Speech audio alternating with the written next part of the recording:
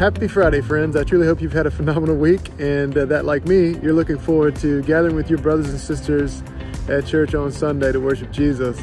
It's going to be a great time together. And as we study God's Word together, we'll be back in the book of Ruth and into chapter 4 and to a text that is full of all kinds of interesting, you might even say weird details that might leave you thinking, like, why is all this here? And is all this really necessary?